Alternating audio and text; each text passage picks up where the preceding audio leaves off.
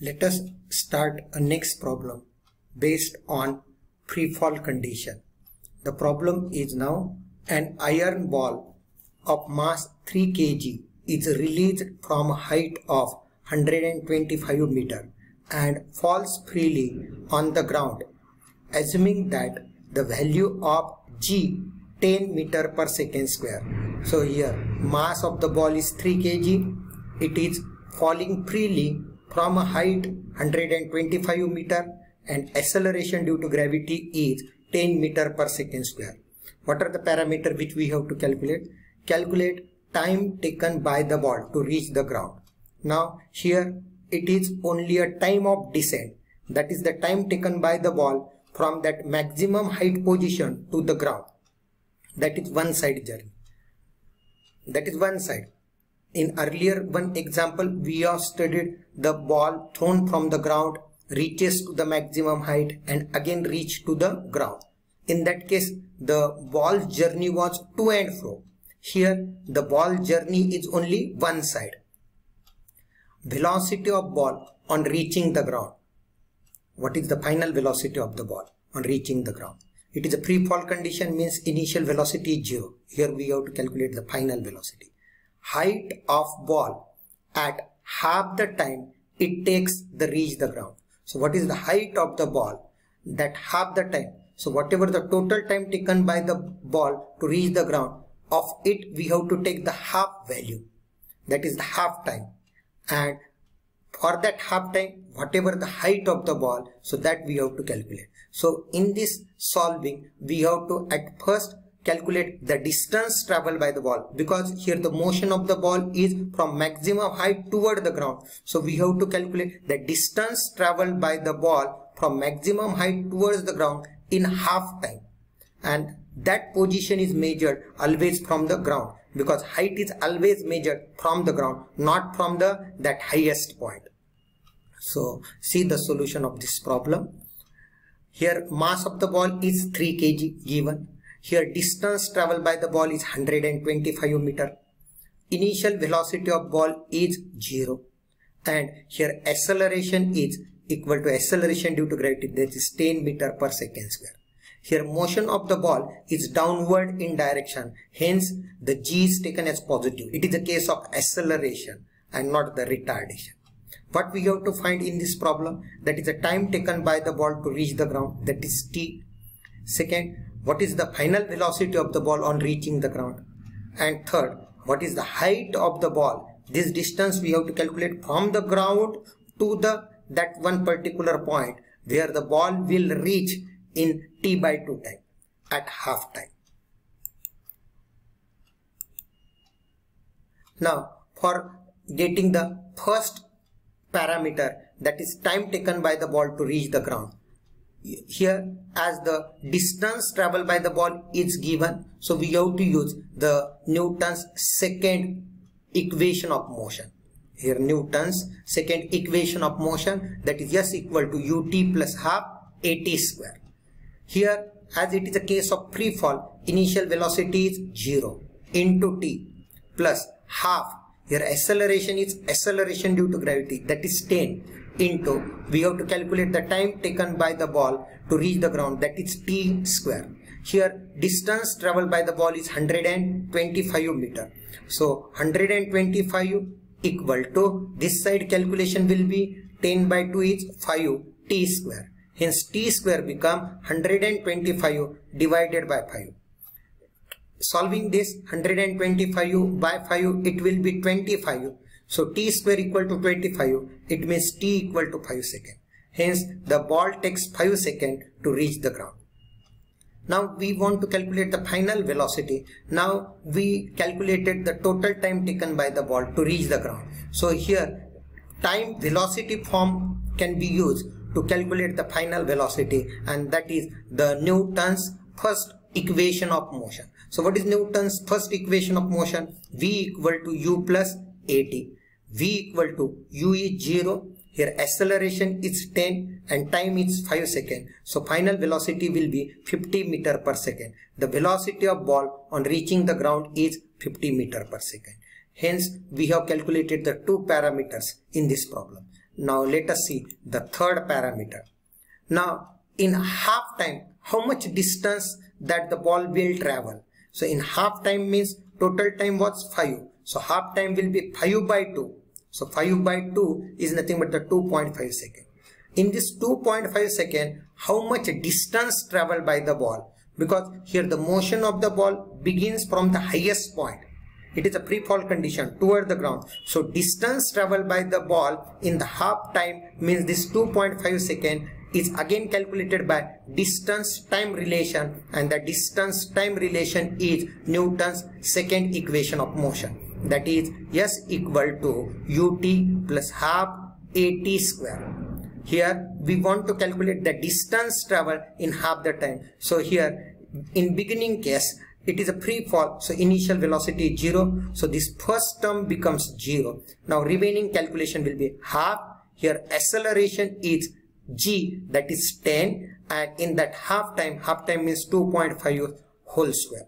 So solving this, 10 by 2 is 5. 5 into square of this is 6.25. So 6.25 into 5. So you will get the distance traveled by the ball from that highest point in that half time will be 31.25 meter. Hence the height of the ball at half time will be this 125 minus this distance travel. That will be 93.75 meter. Have you understood this? What is the height of the ball? Height of the ball means height is always measured from the ground. This is the distance traveled by the ball from the top. So that position we are considering from the ground. So from ground, the total height of the ball at the beginning of the motion was 125 meter. Minus in t by 2 time, the distance traveled by the ball is 31.25. Hence, the subtraction of this will give the height of that ball from the ground, that is 93.75 meter. Have you understood this? 125 minus 31.25, that will give 93.75 meter. Have you understood this? So, see the next topic of the gravitation. Now, next term in study of the gravitation as per your syllabus is gravitational potential energy. It is one sort of energy. So what is gravitational potential energy? You are familiar with the word potential energy. Here is one new concept about the potential energy, that is gravitational potential energy. You have studied in the earlier class potential energy is mgh. With the same concept of that potential energy, what happens with the equation of mgh? You know, as height increases, potential energy increases. As height increases, potential energy increases. Now we are applying the similar concept while studying the gravitational potential energy. But what happens as the height increases, g decreases. If we consider very large height, infinite height, then height will be infinity. When height will be infinity, so at infinite height, that acceleration due to gravity is 0. So in your potential energy formula, that mgh, height is very large. As height is very large, as per your previous standard concept, you may think the potential energy is very large. But this is not the answer. At the same time, that very large height, g becomes 0 because acceleration due to gravity goes on decreasing as the distance increases, as the height increases, and at very large height, at infinite height, infinite means very large height, the g becomes 0. As the g becomes 0, the potential energy is 0.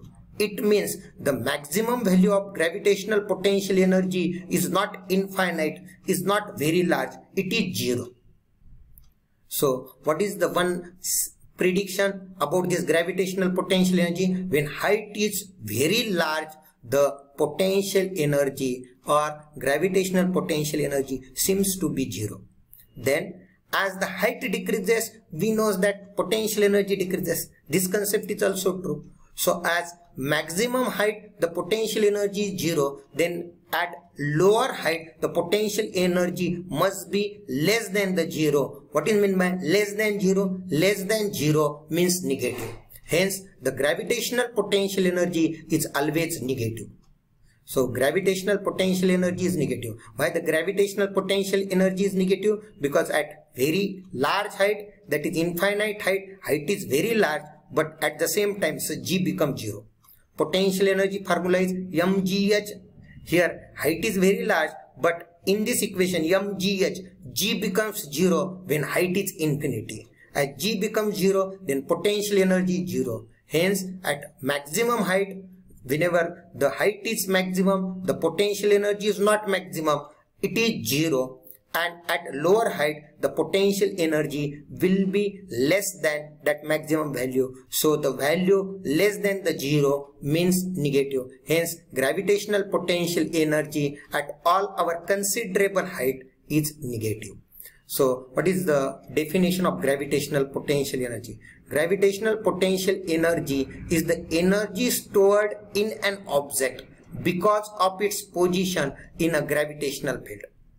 So this is the definition of gravitational potential energy. You know, potential energy is a stored energy. So in this definition, the word is energy stored in an object by the position in a gravitational field. This is the definition of gravitational potential energy. Once again, repeat the definition. What is gravitational potential energy?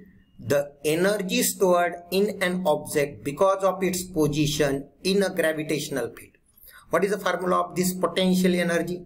Its formula is, this formula you have to remember, like in the beginning of this chapter, you have one new formula, that is centripetal force, which was mv square by r. Similarly, student, you have to remember this formula of potential energy. Gravitational potential energy is minus sign. It is G capital M small m upon r plus h. What is the difference between capital M and small m? Capital M is a mass of larger body and small m is a mass of smaller body. So like this is a difference. For example, in Earth and the Moon case, capital M is the mass of Earth and small m is the mass of Moon. In Sun and Earth case, capital M is the mass of Sun and small m is the mass of Earth. So this is the formula of gravitational potential energy at height h. Again I will repeat. Gravitational potential energy at height h is minus G capital M small m upon r plus h. Now, if the body is on the surface, as per your previous standard concept, you are taking on the surface potential energy 0. But here on the surface potential energy is not 0. On the surface, as height will be 0, the gravitational potential energy on the Earth's surface is taken as minus G capital M small m upon r. This is the gravitational potential energy on the surface. So this is the concept of gravitational potential energy. For this you have to remember this formula and this definition.